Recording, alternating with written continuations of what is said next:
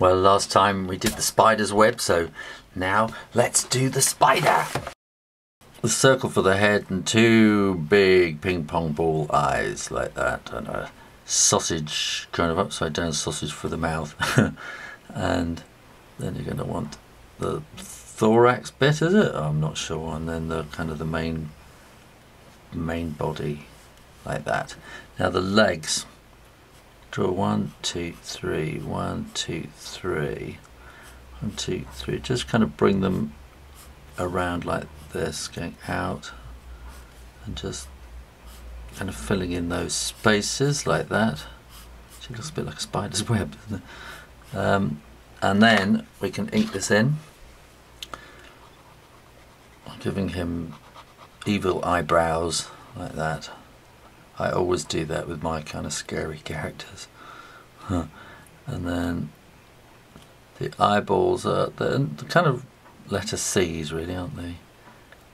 And then teeth, and then a kind of jaggedy, wiggly, squiggly line for the face like that.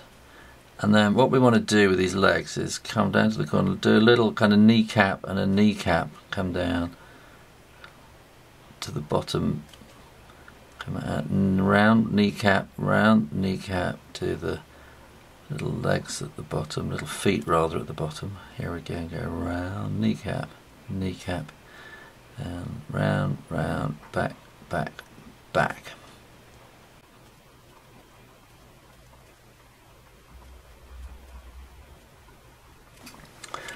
Okay, and then we can put this thorax part. Is it the thorax? Oh, I don't know. Anyway, that's that bit there.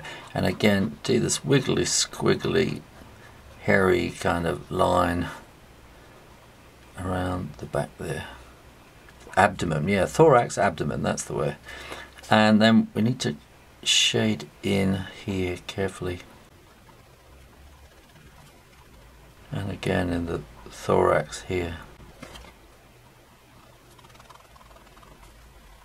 And we can make that all a bit hairier, just with kind of hairy lines, but you want them to be kind of radiating out from the middle, so always kind of think of the angle that you'll be drawing them at. And then also the legs, they're going to want hairs all over them.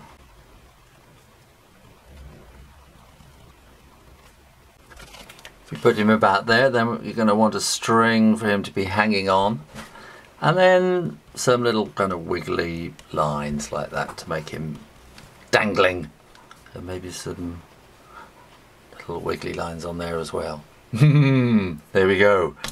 Hope you're not scared of spiders. Have a happy Halloween. Well, if you enjoyed that, I'd like you to go over to www.ShooRayner.com and sign up for my newsletter, where you'll be kept informed of all the different things I'm doing, all my different projects. In the meantime, keep drawing, practice, and I'll see you next time. You take care now. Bye-bye.